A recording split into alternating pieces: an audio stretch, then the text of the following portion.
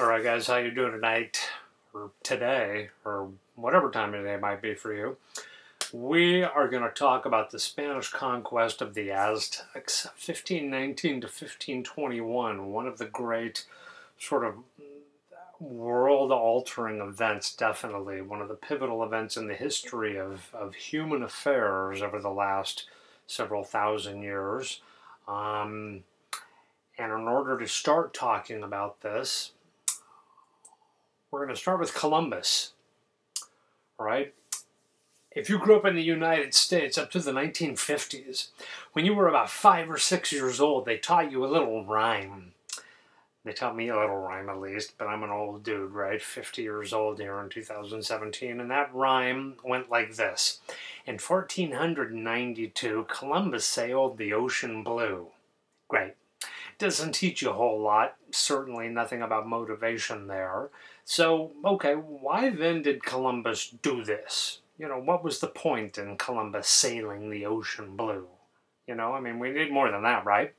Well, Columbus had a big idea. And the idea was that he could get to the east, from the European point of view, east, what we now know as China, Japan, India, where there were tremendously lucrative trade opportunities much more quickly by sailing west across the Atlantic, rather than by sailing east all the way around Africa or by traveling overland across Eurasia, which was a very long and arduous journey.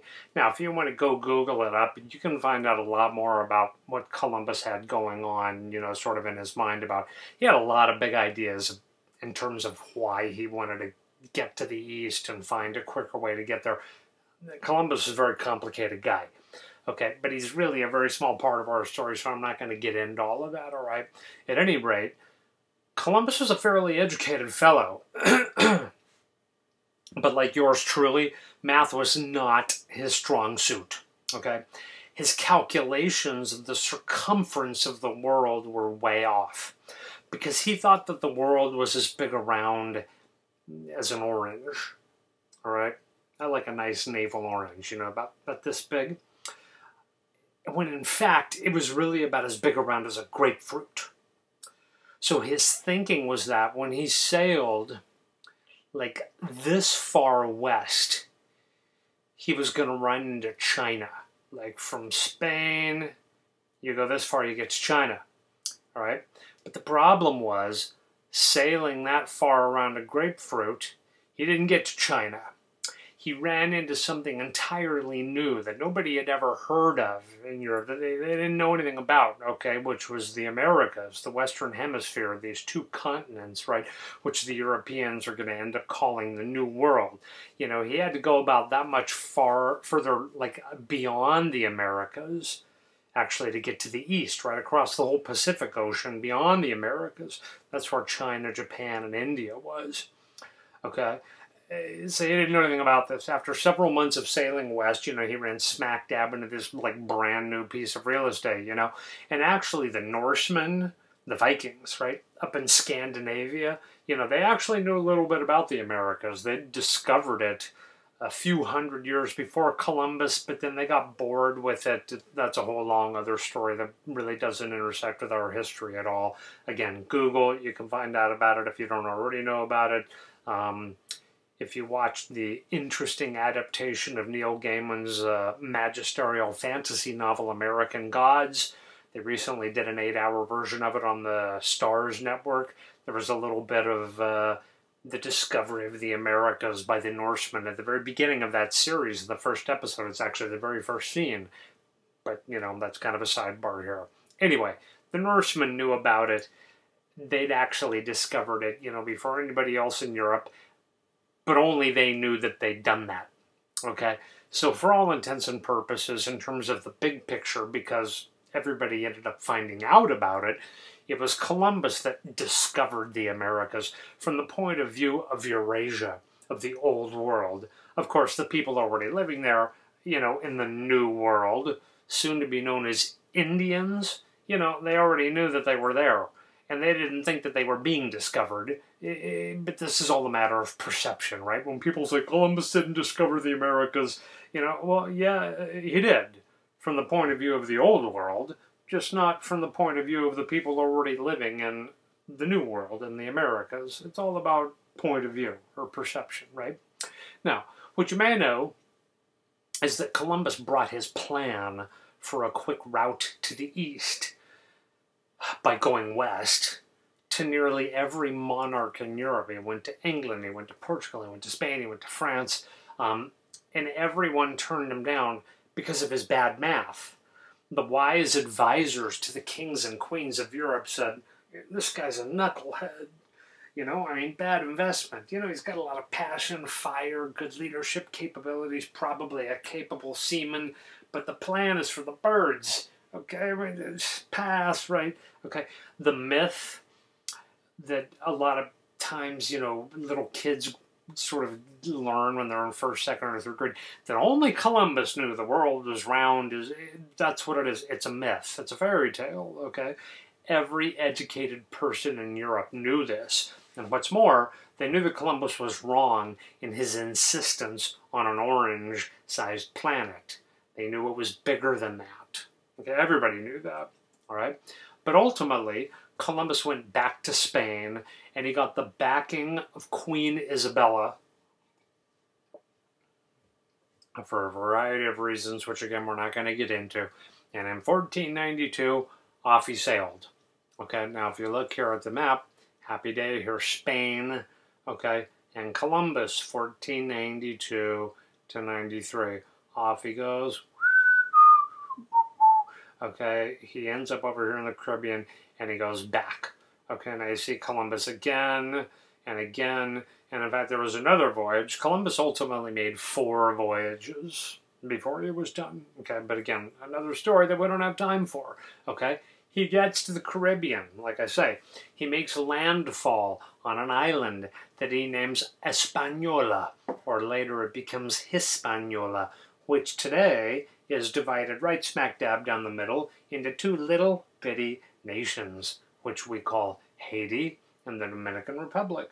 He noodles around the area a bit, thinking that he's in the islands that he knows lie off the coasts of mainland Asia, and he ultimately heads back to Spain with some Indian slaves, 3, and a quantity of gold dust, okay?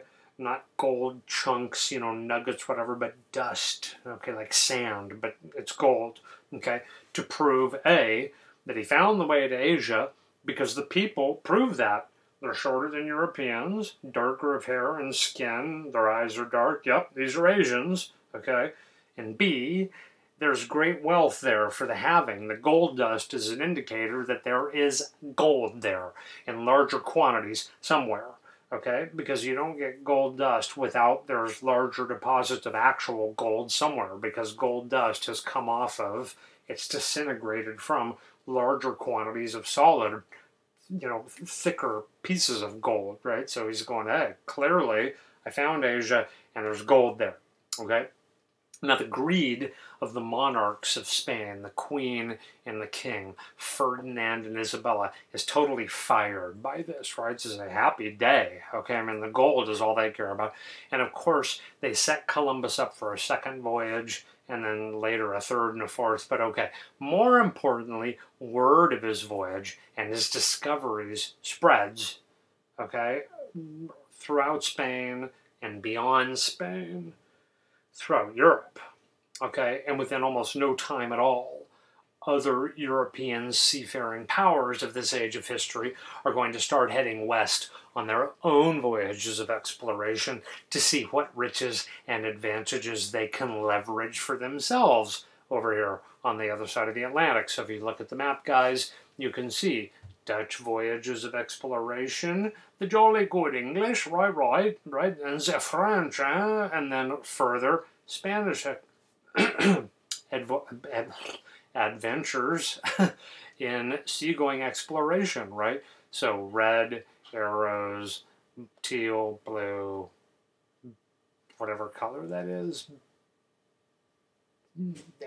brown, some medium brown, but you get the idea. Okay, we're not going to get all into this because this class is not about the seagoing adventures of exploratory European fatheads back in the 1500s, but you just get the idea. Columbus kind of ignites this whole thing.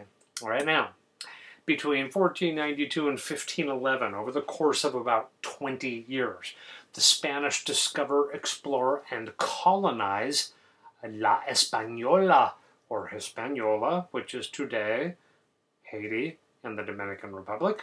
Okay, Cuba, which looks weirdly like a vacuum cleaner, leaned way back down towards the floor. Right here's the handle, and there's the engine, right, running it down the floor here. Yeah, at least that's what I think. And Santiago Island, which today is known as Jamaica, man, right? Right, Bob Marley and etc. Peter Tosh and all those good cats, all that reggae, groovy reggae. Ugh, love it. Okay, in 1518, Francisco Hernandez de Cordoba heads off the map a bit over this way, explores off, just go like another inch and a half to my left, okay, and he explores along the coastline, then back onto the map around the perimeter of the Yucatan Peninsula, okay, and he and his guys, they find gold. For real gold, chunks of gold, items and objects of gold that have been created by the Indians. They fight the Maya Indians, okay, here and there, and they return back to Cuba just in time for Cordoba to die of his injuries, but not before he has compiled his report, which is there's lots of Indians there, and yes, indeed, they do have a fair amount of gold. There's clearly gold there, large amounts of it somewhere or other. Otherwise, they could not have created these groovy objects that we have brought back with us. What is the source of the gold? Where are the mines? You know, hey, we don't know, but it's out there somewhere. Okay? Now, Cordoba's report is, you know, it's provocative, right? They've discovered that there's no gold that is natural to the islands. Okay? The Spanish have already concluded this. Whatever gold is to be found in the islands has come from the mainland. Okay, by searching around, consulting the Indians there, they figured this out. Okay, Cordoba is the first one to have found a significant amount of gold on the mainland. So he has not died in vain, but for the greater glory of Spain. You know, this is cold consolation, right? I mean, I'm sure he's not exactly thrilled about having died, you know, but okay, at least he got immortalized on a piece of Nicaraguan currency, you know, something, you know, better than I guess what most people get in the long run, but I'm sure he would have rather lived another 20, 30, 40, 50 years or something like that. But at any rate, the man who received this report and was responsible for doing something about it was the viceroy, or the governor of Cuba, Diego de Velázquez. And he's got this right-hand man, a very fired up and ambitious young cat, always looking for opportunities to prove his worth, by the name of Hernan Cortés. Okay, and Cortés, the viceroy determines, would be just the fellow to send off in charge of an expedition to the mainland to see exactly what was what in terms of the disposition of native populations, amounts of gold, and etc. Hang on, guys, it's really hot in my office, and I'm going to turn the fan on just like here. Yeah, that's going to help. Okay, so the governor sets Cortés up with a complement of 3 ships, and the men needed to run this expedition. Men for the ships, men for a military expedition along the coastline and possibly into the interior. And then the day before they're supposed to leave, the viceroy cancels the expedition because, seeing how fiercely and efficiently Cortés has taken charge of the whole thing, Velázquez begins to see in Cortés a possible rival who might end up outshining him in this venture. You know, like he'll discover something great and end up like maybe taking his job or something. And he decides, you know, I don't really need this kind of aggravation. You know, maybe I'll just wait and find some guy that's not so potentially going to be successful, right, to take charge of this. So he decides to sort of decommission Cortés and says, no, I don't want you to go after all, okay? But Cortés has seen his moment, and he's not going to let it slip away. So that night, he decides to get the hell out of Dodge City, as they used to say, and seizing his destiny in his teeth, he summons his men and under cover of darkness takes the ships out of the harbor, defying the order of the governor. He leaves on the expedition anyway, deciding that he'll trust in fate to win the day for him, and he'll deal with any consequences of his actions later. Like, he's basically saying, look, I'm going to go out there and kick ass and take names and win something big and succeed so greatly that I'm just going to be forgiven for having disobeyed the governor's orders. Like, I'm just going for it. Okay, so, you know, big cojones here, right, in terms of Cortez and his ambitions. Okay, now, here is an illustration, a drawing of Cortez by Jacques Reich from the 19th century after an earlier artist whose identity is unknown from the time of Cortez. So we have a pretty good sense that this illustration on the left is fairly accurate in terms of, you know, this is kind of what Cortez looked like as a young guy. Okay, now the painting, the above right, was a painting also done of Cortez when he was young. Again, pretty good sense that that's more or less what the cat looked like. The image in the middle is a modern day illustration from a video game, if I'm not mistaken. I found this just on the internet and I thought it was just a cool kind of like, well, here's a pretty good sort of modern day iteration of what Cortez might have looked like, full body with the sword and the whole 9 yards. You get the idea, right? So here we are, our, well, maybe not our hero, it depends on your perspective, but certainly our protagonist in the story that you're hearing and going to hear more of over the next 30 or 40 minutes or so. Okay, so what exactly does Cortez do? Well, they start out here at the island of Cozumel after having sailed off from Cuba over here.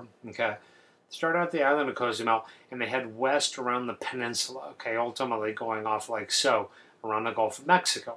Okay, but before we head further west, I want to talk about who they discovered living near Cozumel on the mainland. 2 shipwrecked Spanish sailors who had been living with the Maya for 8 years, Gonzalo Guerrero and Geronimo de Aguilar. Okay, now Aguilar is thrilled out of his mind to see the Spanish. Okay, it's like, you know, saved. And after 8 long years, you know, dude can't wait to get some tapas and a cerveza. Okay, I mean, he's just like out of his mind. He can't believe it. Like, oh, God. Okay, now, the problem is Guerrero lives with some other Maya, with, you know, another tribe, like 25, 30, 40 miles away, dozens of miles away in the interior. So they have to send a runner, you know, a message to him. Okay, to sort of say, hey, we're saved, you know, some Spaniards have arrived. Come on, we can get out of here. Okay, so they send this message off to him, and rather than getting him back, okay, they get this message back. Okay, and when they, you know, the message they send him is brief and to the point, you know, right? Like, we're rescued, let's split, get back our ASAP or we're leaving without you. You know, your amigo Jared, right? You know, just, come on, man. Okay. But, you know, it's been 7 or 8 years since the 2 men have seen one another. And the letter that comes back from Guerrero makes it clear. I've put down roots here, and I do not wish to leave. Okay? In fact, in his own words, he says, Brother Aguilar, I am a married man with 3 children, and they look at me here as a cacique, which is a chief, okay, and a captain in time of war. And then he goes on to say, I love my life. He talks about it at length. He talks about how he's gone native and has a pierced nose, ears, and a tattooed face. And he can't see how he would fit into society back in Cuba, let alone in Spain, right? And then the very last thing he writes in the letter is this. He says, Ahora vea a mis hijos, que hermosos son. He says, now look at my children, how beautiful they are, right? Now it's obviously rhetorical because they're not there to see the kids, but he's saying rhetorically, like, in my kids, they're so beautiful, right? Like, how could I leave my kids? You know, and here's this great statue in Mexico City, or this collection of statues, this piece of art, you know, of Guerrero and his wife and his kids, you know, sort of like symbolically kind of representing them as like the first, you know, sort of mestizo family in Mexican history, right? You know, I guess they were, really, you know, the first Spaniard to have an actual family, to settle down, to marry an Indian, have kids, and, you know, really kind of a powerful thing here. Here's this, you know, this illustration of like maybe this was what Guerrero looks like, and then he gets a little long-haired and shaggy, and then here he is with the nose piercing, the ears stretched out with the lobes, the tattooed face, and, you know, the hair pulled back in a ponytail top knot. You know, he's gone native. It's like, yeah, this guy's gonna go back to Cuba and be accepted by polite colonial Spanish society, or back to Spain. Like, it's impossible, right? Now, clearly, Aguilar had not gone native. He was still a Spaniard living with the Maya. But Guerrero, you know, had sort of given up on any kind of sense that, like, I'm ever going back, and he just embraced this new life and found something that he loved there, right? Well, at any rate, Cortez and his expedition now have a translator. In Aguilar, they have a man who can speak to the Maya and relay everything back to Cortez, you know, perfectly, or pretty damn near perfectly. Every Maya, you know, there are many different Mayan, let's say, dialects, right? I mean, the Maya can all communicate with each other pretty well, even though it's not one overall Mayan language all the way through this entire region and even off the map down into here. But they can still make sense of one another, okay? So Aguilar's pretty much, you know, an ace in the hole for Cortez to communicate with any people that they meet, going all the way down and off into this region, basically, right? So this is an invaluable advantage, but it's going to get even better, because when they arrive in the present-day state of Tabasco, which is down here, Cortez ends up purchasing a slave who originally came from this region, okay, up here. Okay, so she can speak Nahuatl, the language of that area, right? The language of the Aztecs. But since she was sold as a slave down here, she can speak the language of the Maya. Okay, so she can speak to Aguilar, who can then communicate with Cortez, who now has a chain of understanding and translation with which to deal with the Aztecs. Okay, and this slave's name is Malanali. Okay, now Malanali, or Malintzin, or Malinche, or Doña Marina. This woman is one of the most significant individuals in Mexican history, and is the first female figure of historical significance in the history of Mexico that is not a goddess. Purchased as a slave, as I said, she becomes Cortez's translator, lover, concubine, and mistress. She bears his children and becomes his wife later. A complicated figure, at once a great hero and a betrayer. She was born Malanali, but became known to the Aztecs once she arrives with Cortez, and not just to the Aztecs, but to the Indians, other Indian peoples as well. She becomes known as Malintzin, with the Tzin suffix appended to her name as an honorific to denote her status as Cortez's woman and later wife. Tzin is like a way of saying, you know, honored lady, okay? So Malinali, Malintzin, okay? Later, to the Spanish, she was Doña Marina, Marina being the Christian name that she chose for herself when she was baptized.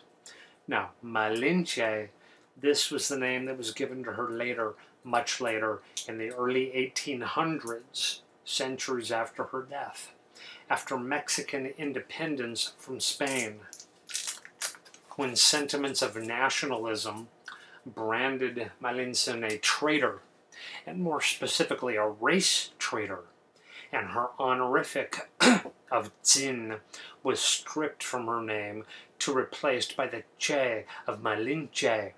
And why? This is a mystery lost amidst the shifting sands of time. What that suffix of Che really denotes, no one really knows. I mean, no one really knows. I've researched this. I've consulted with very informed Mexicans. Nobody knows. She became the Malinche, La Malinche, wife of Cortez, the ultimate Spaniard, right? Cortez, okay, the conquistador. And as I said, a race traitor. But a traitor to which race? Certainly not to the Indians. For at the time of the conquest, there was no conception of Indians. There was just every distinct people. Aztec, Mixtec, Totonac, Zapotec, Tarascan, Tlaxcalan, Otome, hundreds more. They did not think of all of themselves together as some sort of common group with a name and a racial identity that could be betrayed by one of their own to some other racial group. There was no racial consciousness in the way that it exists now, guys, in the 21st century. We live in a very different world 500 years later with a very different way of seeing such things. So what race could Malinali have betrayed from the point of view of 19th century Mexicans when they gave her this name, Malinche? Well, yeah, the Indians, because that's the way that Mexicans saw it. It wasn't the Indians in the 1800s that started calling her Malinche. Mexicans started calling her Malinche. Okay? Educated Mexicans, nationalistic Mexicans who had won their independence from Spain. That's the way they saw it then, and that's the way many of them still see it 200 years later. So let's try to analyze this. She was sold into slavery as a child and taken many hundreds of miles away to another part of the world. She returned many years later as the lover and powerful companion of a man who was poised to potentially become the conqueror of those who sold her into slavery. She helps him to defeat the Aztec Empire and become master of that empire. Who was she betraying, and by what set of moral guidelines? You can't impose a modern moral or ethical value system on a figure who died centuries in the past. Who did she betray? No one, if you ask me.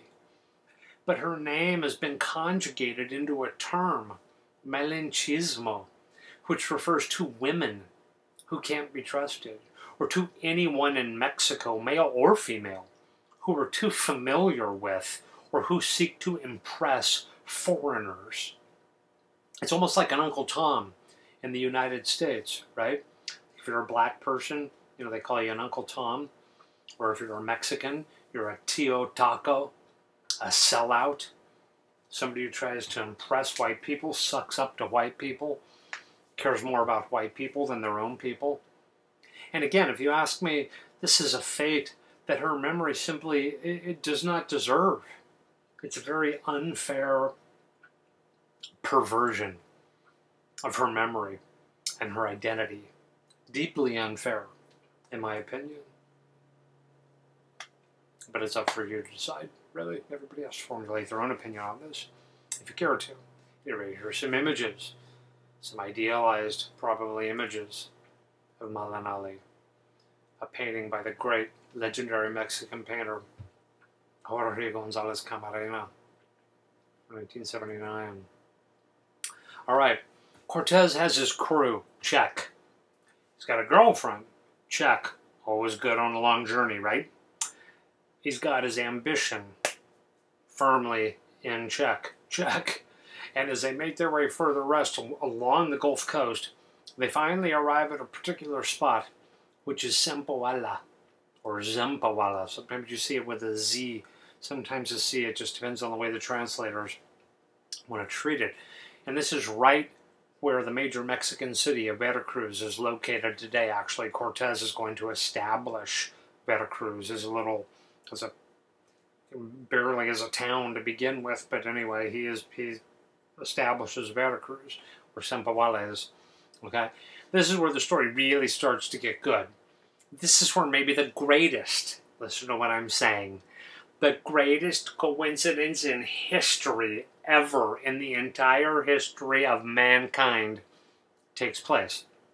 Because before they can really even start their normal sort of, hey, you know, do you have any gold around here? You know, shtick with the natives, the Indians have all fallen on their faces. I mean, they're like groveling in obeisance, okay? They're treating Cortez and his men like there's some sort of big deal. There's a lot of singing and chanting and wailing and pulling of hair and, like, you know, tearing of their faces. I mean, no one knows what's going on until, of course, Malinali swings into action and Aguilar begins to translate. And hey, wow, I mean, here's the deal. The Indians believe that Cortez is a god and that everyone with him are supernatural beings possessed of magical powers. I mean, not Malinali, okay? Not her, but the Spaniards. All right, Cortez and all the Spaniards. Supernatural beings possessed of magical powers. Cortez, a god. So why jump to these conclusions? None of the other Indians thus far encountered had such wild notions. So why did these Indians think such a thing? Well, they happen to be inheritors of a certain belief system wherein some centuries back a great god king, one Quetzalcoatl by name, went into exile to the east, the land of the rising sun. Remember this, guys, from an earlier lecture? And when he split, he issued a prophecy in which he said, I will return in the year one reed, and when I come back, I will return to find the king, or reclaim my throne. The prophecy's a little vague on come to find the king, come to get my throne. Okay, but now here comes dude, Cortez, from the land of the rising sun, from the east, right, from the water, across the water, out of the east, okay, in what the Indians described as floating islands. That's what they called the ships. Remember, the Indians, the biggest watercraft they have are canoes that hold like 16, 20 guys, okay, and the Spanish are in these gigantic ships that can carry like 150, 200 men that rise up 25 feet out of the water, okay? Floating islands that are covered with clouds. That's what the Indians think the sails are. They see them off in the distance, these big white things. They think they're floating islands with clouds following them, okay? The Spaniards have magical powers. What else do they call these guns? The Spaniards shoot off a gun. It sounds like thunder and lightning. The Indians all fall on their faces on the beach and they're shaking uncontrollably. They're literally, I mean, look, I don't want to be gross, but let me talk like we're sitting in a bar together. They're crapping themselves, okay? I mean, they're literally like voiding their bowels. This is what the Spanish said. They're literally, they can't control their waste products. They're just that terrified. They think the gods have come among them and are bringing down thunder and lightning. They thought a gun like this was loud. What do you think happens when the Spanish bring a cannon down on the beach and blow off a cannonball? Okay? What do they think of the dogs, big mastiffs that are drooling, constantly drooling with the tongue, and these big sharp teeth walking around pacing and looking at the Indians? Right? I mean, what do the Indians think of a dog? The Indians have chihuahuas, right? Okay? And they're looking at these mastiffs, for God's sakes. And then the horses. There's nothing like a horse here. The steel armor and the swords. All of this. It's magic. Okay? And the story about Quetzalcoatl is that he had pale skin and light-colored hair and a beard. Okay? Well, Cortez actually had dark hair, but not as dark, even though those images earlier make him look pretty dark-haired, not as dark as the Indians. Okay? So now there's that.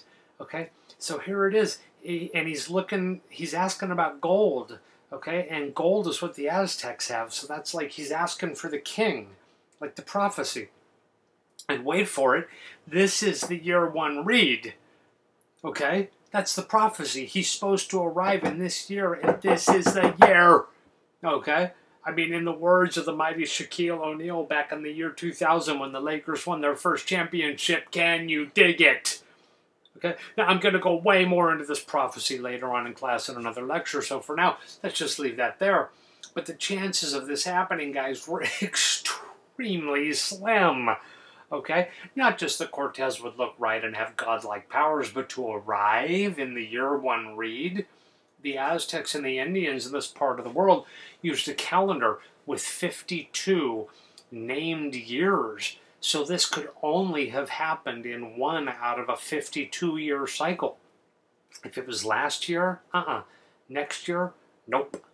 Only in this year would the Indians be predisposed to believe that he is a god. And by believing that, Cortez was afforded a tremendous advantage because he's not going to be perceived as a threat, as a foreign invader, an enemy, but as the returned god. And after all, how can that be a bad thing, right? Now, let's look back for a minute here. This is a famous mural by Diego Rivera, The Legend of Quetzalcoatl. Okay?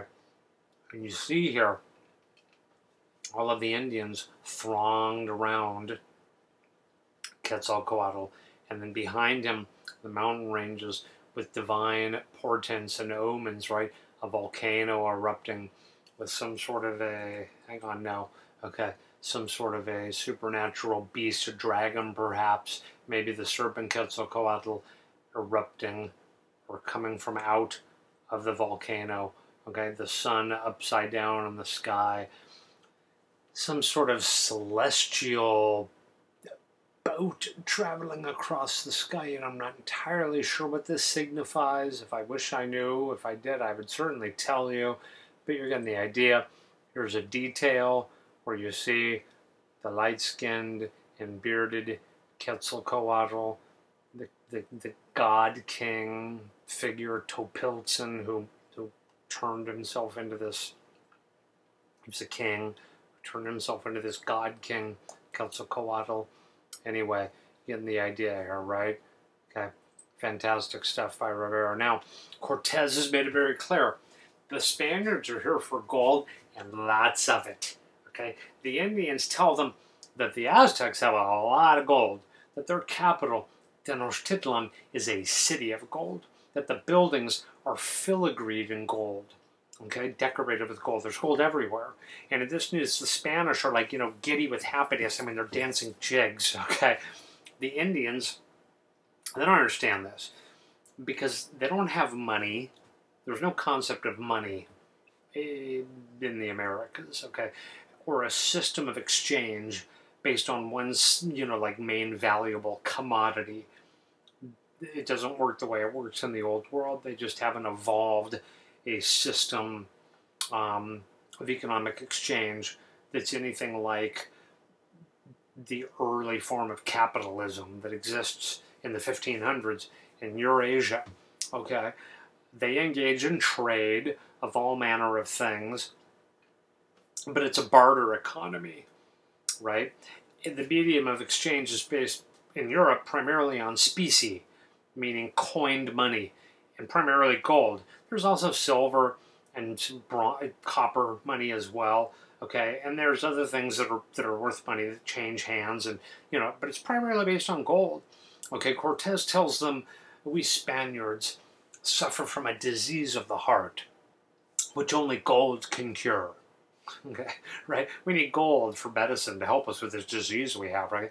Well, okay, think the Indians. Maybe that makes a kind of sense.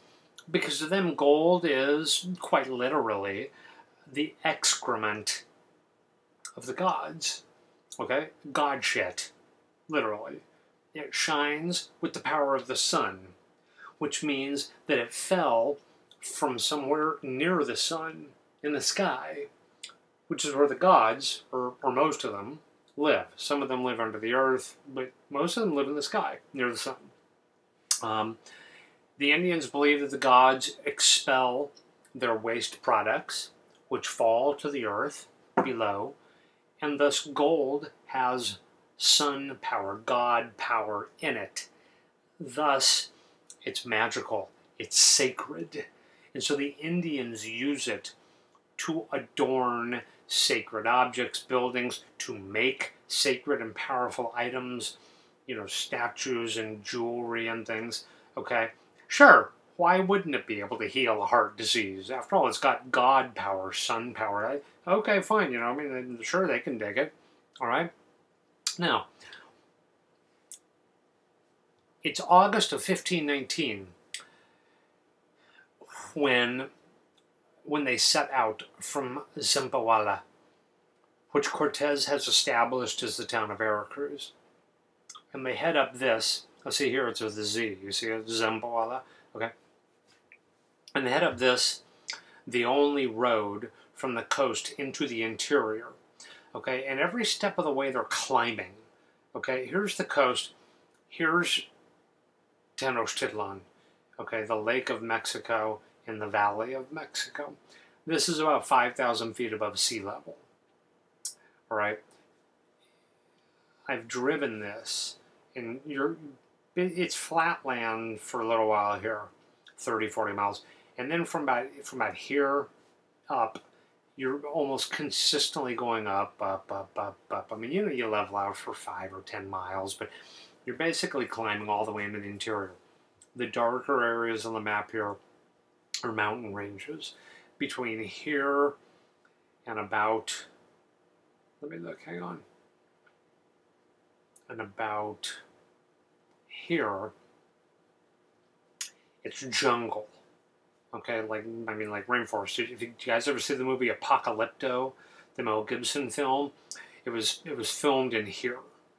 Okay, you know, you looked at that, you probably thought it was like down in Central America, Brazil, or something like that. It's like, no, it's right down here on the coast of Mexico, in the state of Veracruz.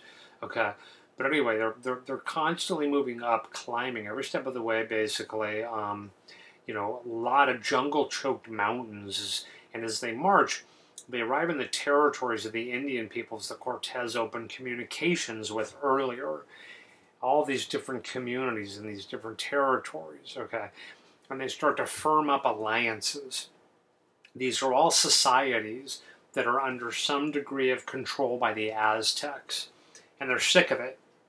Cortez has runners sent with messages to neighboring Indian peoples further out in the distance, asking that they send emissaries to come and meet with him, and also to the Tlatoani, or emperor of the Aztecs, Moctezuma, right? And while he receives ambassadors from these various societies from the Aztec emperor, all he gets is crickets. No real communication. Okay, so after about, no, you know what, and pardon me guys, I just made a mistake. I should have read this part down here before that part up there. I reversed them. Okay, but it's not the end of the world. Let me just bear with me. Okay, so we haven't actually left yet. I'm sorry, I just dropped the ball here. Okay, so we're still back here at the coast. After about 6 weeks, Cortez says, all right, time's up, we're going, and he readies his men for a march into the interior to Tenochtitlan, the city of gold.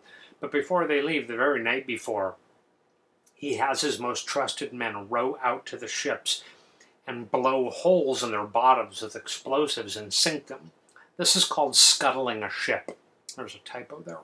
So the guys wake up that morning and they see that their way home has been totally eliminated. Why does Cortez do this? Can they build ships later to get back to Cuba? Sure, they definitely can do this, okay? But he doesn't want any easy way out. Cortez doesn't want any mutiny, any second thoughts. From this moment, he wants his guys to have only one thought on their mind: forward and to victory. There is no retreat, no going back, no chickening out. They're going to beat the Aztecs, win the ultimate prize, or they're going to die in the attempt. Okay, and if you look at this image back here, this is a painting, okay? Not from the scene, from the moment, from right there when it happened, but it's an image of Cortez having scuttled the ship sinking out here, and his guys on the shore like, oh, you know, not some tremendous, you know, piece of, you know, art in terms of like execution, but Still part of the history, so there you go. Okay, now back over here. Yeah, they're marching into the interior, and Cortez is reaching out to all of these Indian people. Sorry about my goof there, okay. Cortez is telling these various peoples, look, stick with me, and I'll get these Aztecs off of your back for good. Two of these peoples in particular will become essential for Cortez and his vision of conquest. The Otomi, and most importantly, the Tlaxcalans, or the Tlaxcalteca. Okay, now more on them later. Then they arrive at Cholula, and Cholula is very interesting, not just then, but now, and for a number of reasons.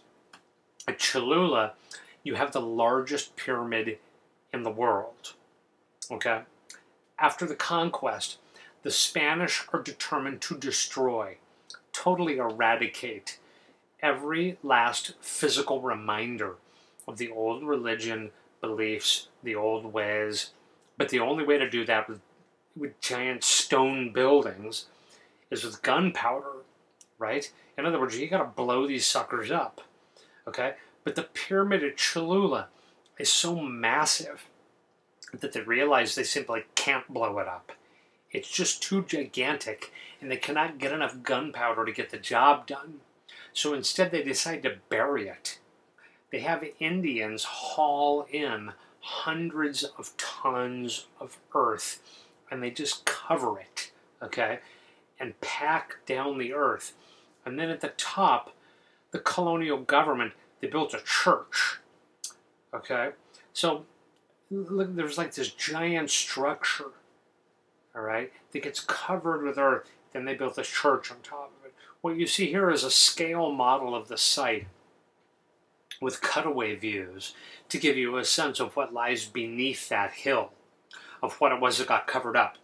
All right. In the 20th century, the Mexican government got interested in excavating the pyramid, and that's where the scale model comes from, the archaeological investigations of the last century or so. Okay, here's the church up there. Okay, if you look at all this, okay, like here's a dude right here. Okay, now if you look at all this, you're over here. You're over here, looking up there. Whoops. Okay, so this guy's standing like right over here. Hello? Okay, and you're looking up here like this. So you can see how far away the church is, all right? The Great Pyramid in Egypt is taller than this, but not by much, okay? But in terms of, when I say that the Great Pyramid at Cholula is bigger, what I'm talking about is the amount of stone that it contains, okay? The amount of stone used to build it. It's far, far larger than any freaking thing in Egypt and anything else in Mesoamerica. It's the most massive. It has the most mass. Okay, it's the most massive pyramid in the world. Okay, this over here, if you look at this side view of this staircase, right, there's people climbing up or going down. Then here you can see off of the street, you know, like obviously, you know, like the complex is completely surrounded now by the town of Cholula. It's grown up around it. I mean, it was a town at the time, okay, but now, of course, it's, you know, like a modern community. But anyway, that staircase is this right here, okay? So, like, I'm here, and I'm taking this picture off here, and then over here is, like, the street that you can see. So, look at this staircase, and then you get a sense of that right there. Okay, and here's a picture from the gates of the church up here, looking off in this direction. And this is looking off over one part of the town of Cholula to the volcanoes. On the other side of this range of mountains is Mexico City, or Tenochtitlan, right, where the capital of the Aztecs was, which is Mexico City today. These are the volcanoes of Popocatépetl and Iztaccíhuatl. All right, and then here's something. Okay, if you're looking, you know, I enlarged this and kept it, tried to get as big as I could and as crisp as I could, you know, without it getting too, like, pixelated and grainy. Okay, here's a church, here's a church, this is a church, that's a church, that's a church, that's a church. This is a church. No, I got put only one on here. Okay, and you can't see, but you could, if you could tell, you can see like 10 more churches in the distance. The story is that you can go to a different church every single day of the year in Cholula, that there's more churches in Cholula than any other town in Latin America.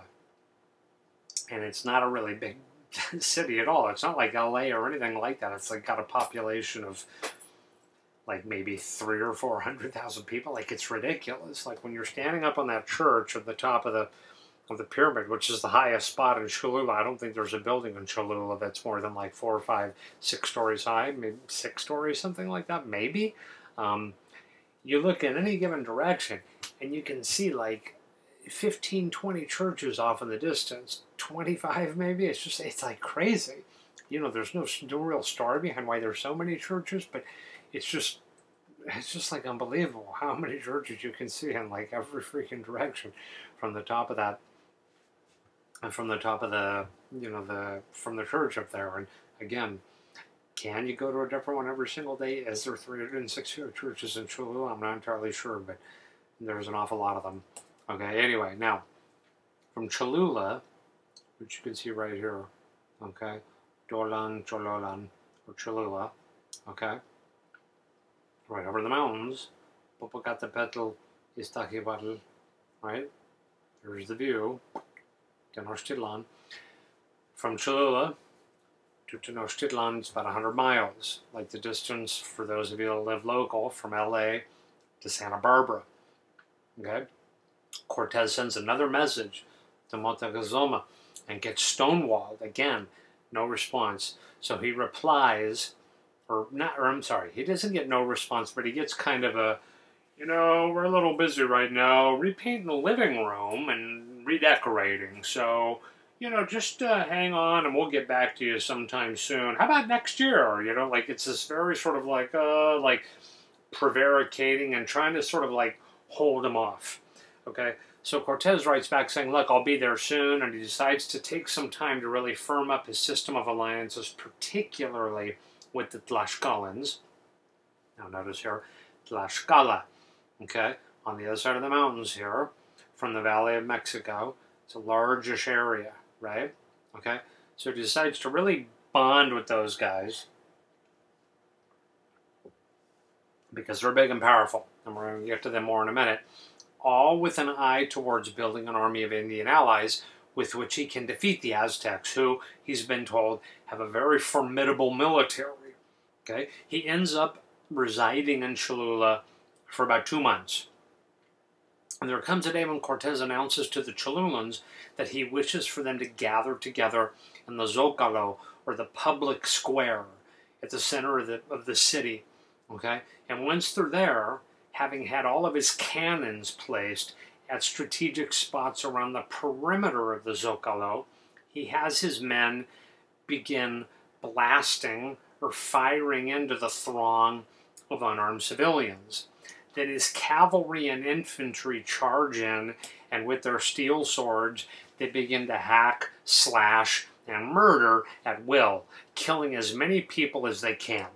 The story in every historical source is that thousands died in the massacre at Cholula. The end result of this is that, seeing the Spanish willingness to destroy innocent people for whatever reason and the power of their weaponry, the Indian allies become more committed than ever to the cause of Cortez. But would Cortez have murdered thousands of innocents simply to firm up his alliances? Hatched a plan just to serve this end? Well, no, it doesn't seem likely. I mean, in other words, there's nothing in the story up to this point to show Cortez as some bloodthirsty barbarian capable of these kind of atrocities. This doesn't really square up. Okay? There is a story from the sources of the time to explain Cortez's actions that goes like this. The Aztec emperor knew that soon Cortez would be leaving Cholula by the western road. Okay, in other words, following the same road he'd already been following, headed towards the Valley of Mexico. And that the emperor had sent an army of men to lay in ambush for Cortez and his forces. Some of these Aztecs, these warriors, hiding down the Western Road, had snuck away from this secret camp and gone into Cholula for drink or women, like at night, 10 o'clock at night, sneak into the town and have a few drinks and find some girls and whatever, and then sneak back, and nobody will know we were gone, and, in Cholula, they won't know who we are, and whatever, just a bunch of guys out on the town, right? Okay. But somehow word of what they were doing had leaked out. They get drunk, they talk to the girls that they're with and whatever. Okay, maybe. Some people knew about it. One of the people that found out was an old woman who had been assigned as a maid to Malintzin, and she told her of the plot against Cortez, as she did not want her to be killed. Then Malintzin, of course, told Cortez. The captain, angered, decided that this could only have been planned with the assistance of the Cholulans. He didn't think that the Aztecs could have known when the Spanish were going to leave unless the Cholulans were in on the whole thing. And so he decided to punish them as an object lesson of what would happen to anyone that crossed him. That this lesson ended up firming up his alliances was just a stroke of good luck on his part. Some have theorized that there was never any Aztec ambush at all. Okay, that the whole thing was a big story that Malintzin made up, that she fabricated it to set the massacre in motion. Maybe she even suggested that to Cortez, knowing that it would help to strengthen the alliances for Cortez. But as this is a more recent train of speculation by historians, I see this as an example of the blaming of La Malinche for anything for which she can be blamed. I don't really place that much weight in that. I don't really buy that. Okay, but one other thing that does need mentioning is this. If there were Aztecs waiting outside of the city to ambush the Spanish, they were long gone when Cortez and his allies left several days later. Okay, in other words, there was no ambush. But let's say they were really there. Let's say that the plot was real. Okay, well, guess what happened to them? The massacre went down. And off in the distance, a mile or 2 miles away, those Aztec warriors heard a sound unlike anything they had ever heard or even imagined. Now, you might be thinking, a mile or 2 miles away, how could they hear anything? Guys, you have to remember that they live in a world that's incredibly quiet. There's no noise. There's certainly no noise pollution, because there's no cars. There's no radios, stereos, jet planes flying overhead. They live in a quiet world. Okay? So off in the distance, over a couple of hills or whatever, what they heard was the sound of thousands of people being killed, hacked to death, with steel swords, stabbed with daggers, and preceding that, the sound of cannon fire and regular firearms, all of which were as loud as the thunder, okay, as loud as volcanoes erupting off in the distance, Popocatépetl and Iztaccíhuatl, okay? What was the story that these tough Aztec warriors had heard? Some clown says he's the return god Quetzalcoatl, and we're supposed to kill him and all the guys that he's with for the emperor. And then what do they hear off in the distance at Cholula? What sounds like, I don't know, the wrath of the gods being visited upon the people of the city? And maybe it's coming for them next? I mean, these guys were tough, but I'd bet my bottom dollar that at that point, those hard-as-nails Aztec warriors decided that the mission was a bust turned towards home and ran like the devil was at their heels, man. And when they got back to Tenochtitlan, their captain went to the Tlatoani, or the emperor, and told him, yes, it's true, O emperor, it is Quetzalcoatl, and he brings with him the thunder and the lightning, and we both saw and heard it as it destroyed the entire city of Cholula and all its people. Yeah, I know. They saw nothing. No lightning, and yeah, they didn't see a thing. But look, they turned and ran, disobeyed direct orders. So they got to sell this story to the emperor, right? So what are they going to do? You know, they're going to sell the story so they don't look bad, you know, and they're going to tell them what's going to work, right? Yeah. So we'll never really know what actually happened at Cholula, except that there was a massacre. But how did it go down? Why did it go down? What were the motives? How was Malintzin, involved? We're never going to really know, okay?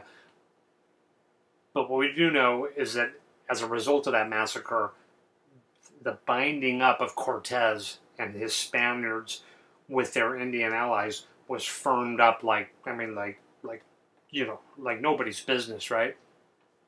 His next stop was Tlaxcala, okay, where he really cemented these connections with the Tlaxcalans, who are going to be his most essential and most important allies. I mean, muy importante. In the city hall at Tlaxcala today is the biggest mural in all of Mexico in terms of length. It covers the whole interior of the city hall. It's like 500 feet long, okay? And this muralist, Desiderio Hernandez Xochitl, he worked on this mural for a half century. It's the whole history of Tlaxcala, the region of Tlaxcala, like before men even arrived there, like starting with just the animals and the plant life, all the way through the arrival of the first Indians and the beginnings of their society, culture, and civilization. I mean, all the way up through and into the time of the Conquest, and then beyond and into the modern era. It's just unbelievable, okay? And this detail, and this right here, this is like kind of 15 feet high and 18, 20 feet wide, but this detail from that mural is, just one piece of it, showing the meeting of the king of the Tlaxcalans and some of the primary nobles with Cortez, and you can see here with Malintzin right in the middle, okay, and the priest back here, and Cortez's primary lieutenants, and probably Pedro de Alvarado right here, because he's so damn tall. You'll hear more about him later, but anyway, I get the idea, right? Okay, so let's continue, okay? Now, agua for me. A little more about the Tlaxcalans, because you've got to understand their central importance and what is coming. Tlaxcala was a sovereign kingdom that existed within the Aztec Empire. Okay? In other words, when the Aztecs were expanding, they sort of bumped up against the territory of the Tlaxcalans, and they went to war. Ultimately, they realized that, yes, they could beat the Tlaxcalans, but the cost would be so enormous that it would be better to just arrange a treaty whereby Tlaxcala could exist under its own king within the empire, and the Aztecs would not have to deal with a tough and almost certainly problematically rebellious and barely conquered people living within the empire and awfully close to the capital. Okay? This ended up working out well all around. Just it turned out to be the best solution, for both of them and the Tlaxcalans. Okay? In fact, just to give you a sense of the Tlaxcalan status within the empire, only about 30 years earlier, a Tlaxcalan warrior named Tlahuicole had been invited to act as general of the Aztec forces who were going on campaign against the Purupecha to the north, another very tough kingdom. Okay, now Tlahuicole reluctantly accepted, saying he'd really rather just stay in Tlaxcala and fight for his own people if there was fighting that needed to be done, but okay, so he's, you want to stay on the Aztecs' good side, so for the good of his people, he says, okay, I'll do it. So he was unable to defeat the Purupecha because, like the Tlaxcalans, like I said, they were tough, and they were not going to go down easily. Upon his return to Tenochtitlan, he chose to go home to Tlaxcala, but the Aztecs were angered that he would not remain as their general, regardless of his recent defeat. I mean, like, their attitude was, okay, so you didn't win this one, but we want you to stick around. And he was like, well, I appreciate the offer, but I really want to go home. So they were sort of snubbed, and they felt insulted, and they sentenced him to death. Tlahuicole demanded to be allowed to die like a warrior. So they tied him by the ankle on top of a great sacrificial stone, and they gave him a ceremonial death by combat. And there he faced and killed 8 warriors and disabled a further 20. Okay? Now that, my friends, is what you call macho. Okay? The Tlaxcalans were serious badasses, and that's why they were able to maintain that position of sovereignty within the Aztec Empire. If you look back here, there's a painting where you can see the combat stone that Tlahuicole is tied to by this rope. Here they have him tied by the waist. Okay, this is another detail from that mural by Xochitl. Okay, but at any rate, you see him fighting up here, in front of this assemblage of Aztecs, right? He's defeating this eagle warrior, and you get the idea, right? Okay, then here's an old painting by an artist I don't know the identity of, but this is another painting of the trial of Tlahuicole. Okay, and then here's an image from the Florentine Codex. Okay, this was done by, long story short, by Aztec historians after the Spanish conquest under the guidance of Spanish priests, okay, as they tried to create a kind of encyclopedia of Aztec history. While there were still like guys alive that knew everything that had happened to the Aztecs in their history, their culture, and etc. and so on, they were trying to preserve it. So they created these things called the codices, these encyclopedias. This was the Florentine Codex.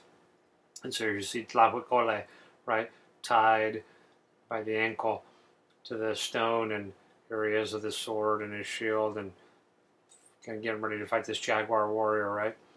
And then here, this is in Tlaxcala, actually. There's a statue of Tlahuicole. It's about like 15 feet high. And then these people at this little like mini mart over here, they told us that he used to have a sword. The statue is made of bronze, and then I don't understand this. Like, they couldn't explain it. They don't know why. But the blade of the sword was made of wood, and then like it rotted or it broke off or something. Like, I just can't for the life of me figure out why they did it like that. But anyway, whatever. You still have this awesome statue of Tlahuicole, right? Like the main dude in Tlaxcalan history. But you get the idea. Okay, now, at the end of November 1519, Cortez and his army finally arrive at Tenochtitlan, having crossed the mountains into the Valley of Mexico. The meeting of Cortez and Moctezuma is one of, and arguably, the most significant meetings between two individuals in world history, symbolizing, as it does, the real beginning of the great drama that is about to unfold. The conquest of the Kingdom of Gold, the Aztec Empire, by the Spanish, which in turn will set into motion the large-scale colonization of the Americas and irrevocably transform the history of mankind. Really, guys, it's that big. And probably not really for the better, all things considered, when you get right down to it. Okay? Here's an image from an unknown codex. I don't know which one this is, but here you have Cortez, and Melanson, and Moctezuma. Another image with all these, divine portents and omens of the sky, obviously not looking too happy about it, right? Let's consider the personality of Montezuma quickly before we break for part 2 of the lecture. Why would Montezuma allow the Spanish to enter the city? Why not have them camp on the shores of the lake? They were, after all, an entirely unknown quantity who, by all reports, had slaughtered thousands at Cholula. Maybe destroyed the city. Might they not do the same in Tenochtitlan? They clearly possessed some sort of magical powers that could not be controlled or predicted. Was it simply that Montezuma could not afford to lose face in front of his people, look like a coward? That would appear to be the easy answer, but it does not take into consideration the character of the Tlatoani. And one more time, if I was not clear earlier, Tlatoani is emperor in Nahuatl. Okay? Montezuma was a ruler who loved the cosmic and spiritual, the supernatural and religious. Unearthly forces were like mother's milk to him. He was a mystical, churchy sort of guy who enjoyed the company of holy men, enjoyed talking over the mysteries of the universe with them. He, several years prior to the arrival of the Spanish, a deeply influential Aztec philosopher and scientist, Nezahualpili, came to him and said that wise men of his acquaintance had predicted that soon there would be foreign domination of the empire. Montezuma challenged him to a ball game. They had a version of a game that was almost like soccer. I'm sure you probably know about this. The ball game of Mesoamerica. So Montezuma challenges him to a ball game. Like, how dare you? I challenge you. Okay, and then in losing the game, he saw this as a sign that Nezahualpili was almost certainly correct in his warning. He took that as an omen.